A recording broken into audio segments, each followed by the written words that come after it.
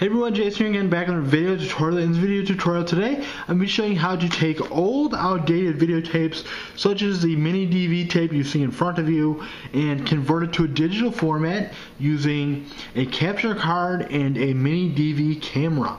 Okay, so you need a couple things for this project. You're going to, of course, need a MiniDV tape, as you see in front of me.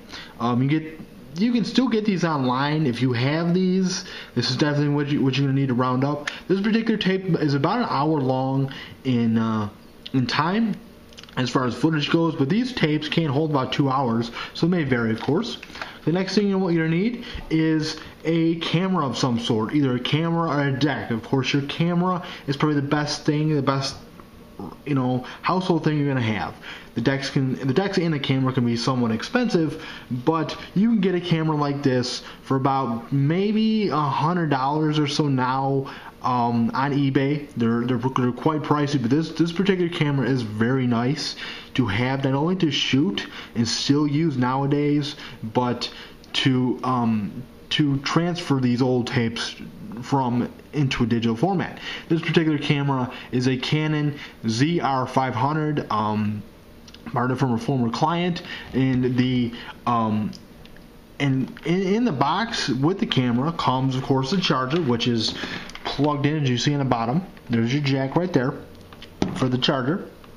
Comes with the battery, obviously, and it comes with an AV cable. You're going to need an AV cable for a project like this. This camera, like I said, came with a special AV cable. It's just a single male, I believe, AV cable. You just plug it in directly to the camera itself with the slots on the side. This yellow slot here is the AV. This one is the mic, which you can use, but when you just plug the yellow in, it pulls the audio as well. And there's also a third one here, which is the DV, which I do not have that cable, but is a great resource to have. Okay, next thing you're going to need for this project, let me get the camera out of the way for a minute, is this capture device. It is a Dazzle capture device. I've used this in a couple videos already. It's a great device. This is the Dazzle DC100 capture device. As you can see, my AV cables on the other end are plugged in, yellow to yellow, white to white, and red to red. And the Dazzle is then connected to my computer, as you see right all the way over there. It's via a USB, and there is software that comes with the Dazzle. I will talk about that in a little while. Okay, first and foremost, what you want to do is, for this project, as we get started, is you want to have everything set up. You want to have a big setup like I do. You have your camera first. So this is what I'll be showing you. I'll be showing you how to put the tape in. So what I like to do when I put a tape in is I like to set the camera on its side with the preview screen facing down, so I'm able to easily lift up the latch, which is on the bottom. Then that releases the deck if I were to hit the open eject lever right here. So I'm going to go ahead and do that. Okay, once I do that, and even if your camera's not on, once you lift up that lever and open up that compartment, the camera will automatically turn on. You see your deck pops out. If your camera is, of course, in working order and is fine, you're going to want to put your tape right in like so. Kind of push it in, make sure it's in all the way, and of course the top of the face of the camera, or face of the tape rather, which may have a label on it like mine does, goes facing the top of the deck. So right here, of course, it's kind of common sense, but I'll just point that out. So once you have the tape firmly in and securely in, you want to then use your fingers, just pinch down. You want to give it a minute. Make sure the lid of the deck is up. Just pinch down. By doing so, if your camera again in working order, it should recognize it and pull it back in for you, process it for you, and take your lid down, push it down, it's closed securely.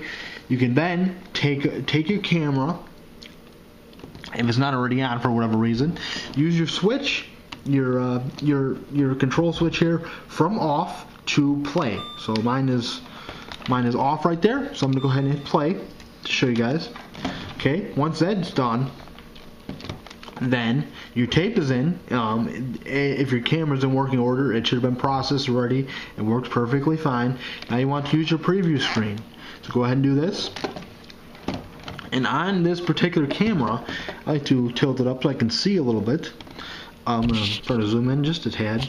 On this particular camera, what I like about it is the fact that the controls are just very simple. You've got your time stamp, which is right there, of course. That it doesn't show up on the video, but you can just preview it and be able to see, okay, I want this and don't want this.